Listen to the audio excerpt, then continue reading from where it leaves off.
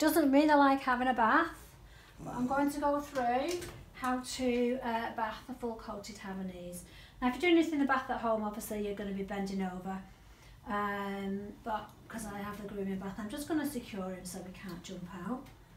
Now I've pre-mixed shampoo and conditioner. I won't go into brands because it really depends on your personal preference and your own budget as well. So you can go to somewhere like Pets at Home, you can buy shampoo, you can buy conditioners. I would recommend the blueberry facial for their eyes, because for the faces, because it's a no more tears, so that you're not going to get stinging eyes with a blueberry facial. So I'll link a blueberry facial below. I mix my shampoo in a jug and I use one of these, and because these really lather up the soap really well, you get a nice lather on the coat, which is cleaning the coat. Now what you don't want to do is rub. I just go down with the coat, all the way through the coat with the soap. I don't pre-wet. No need to pre-wet because it'll dilute the shampoo. I just want a really nice lather on the coat.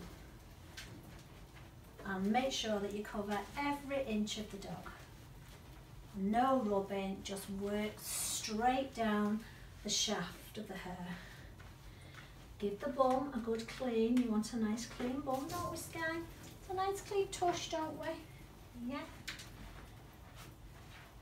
And just work it all over the dog. I lift the feet to make sure I get all the hair around the foot. And work that shampoo. Make sure we do underneath all the bits. Don't be shy, you've got to get all the bottom bits done.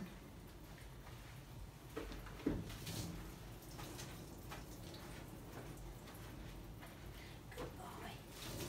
All the way down, underneath, and make sure all the coat has got soap on it.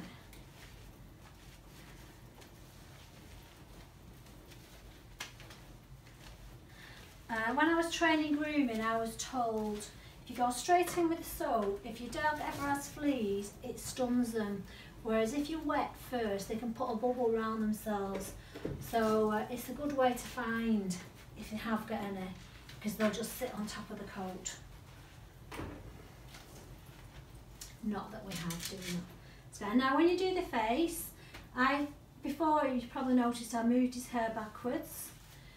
I tend to put my hand over there and then work all this bit here, and it stops the soap going in his eye. But again, if you use the blueberry facial, I haven't got any today, I've run out, I need to order some. And I just gently do this with my hands around here so that we're not getting soap in the eyes. We want to get all this thick ear hair, so from underneath the ear and down, not just from the top. And underneath here. Make sure you get soap in, turn his ear inside out, all down his chin and underneath and into his armpits, and just work it down the coat. You do not want to be doing this with the Havanese. You do not want to be causing any friction in the coat. Good boy, give me a paw. Every inch of the coat has been lathered. And then round the face, gently just down the sides of the muzzle without getting anything in his eye. And I just get my fingers in the corners there, and I use my nails. Good boy. Good boy. This paw, go down, and this paw. Okay, so he's now been soaked up all over. I just let that sit on the coat and let it do its job really, which is to clean. I do tend to go through the feet because they can get mold and stuff built up in the paws, so make sure all those paws are nice and clean. And then we can rinse it out. The most important thing before you bath your Havanese is to comb or brush through the coat. So I've done a video on how to comb the Havanese.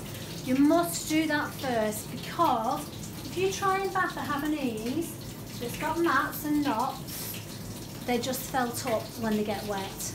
So you must make sure the coat is not free before you bath. And let's just rinse all that out. So again, I put my hand over there and just rinse and pull it away from his eyes. Rinse and pull it away from his eyes. And then hold the head up whilst I do the chin. Come around there. So he's not got his head down, it's not running, it's running away. Good boy. There we go. The chin's done, and then all my ears, I can feel it squeaking.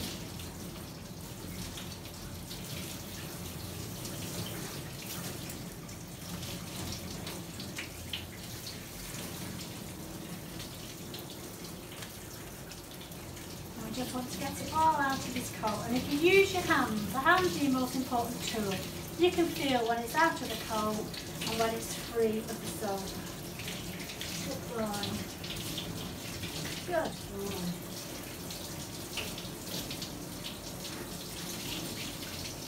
This one.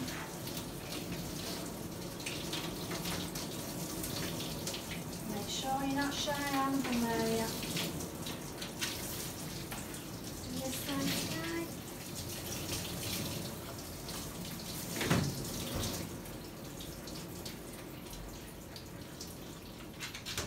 Okay, so it's been shampooed.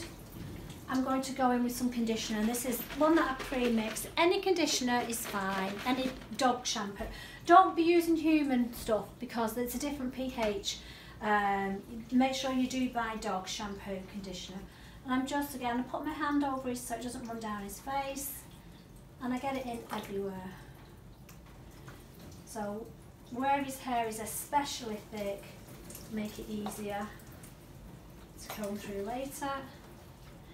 Make sure it runs. These are great, these bottles, because you can control where it's going. So I would recommend a mixing bottle.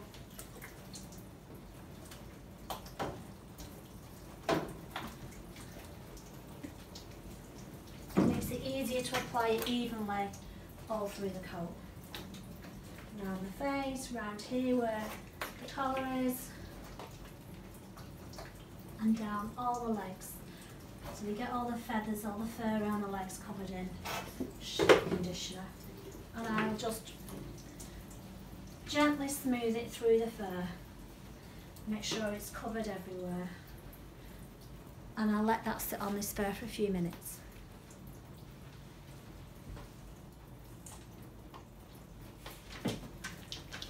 You're a good boy, aren't you?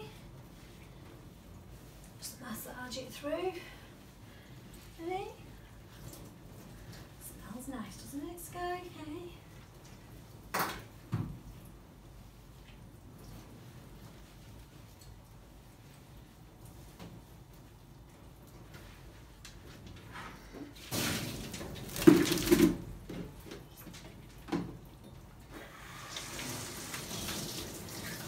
And then we'll rinse it out.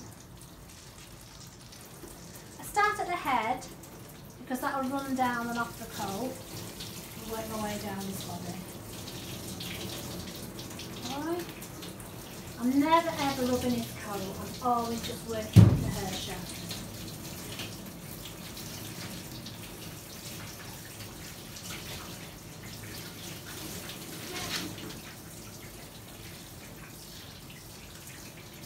I start at the top, but the conditioner runs down through the coat as well. Good boy. Good boy, Skye. Well done. And then I do a gentle squeeze. Get as much excess water out of the coat as I can. Run down his legs, down the coat, and I gently squeeze excess moisture out. And down the leg, this one. So we're not dripping everywhere. And get a towel.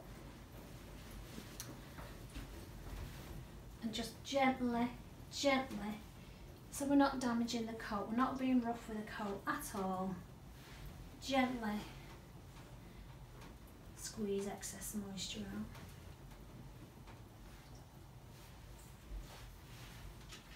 That's better, isn't it, Skye, eh? Oh, you're not like that. Not like that. Oh, we're making bagpipe noises. Eh?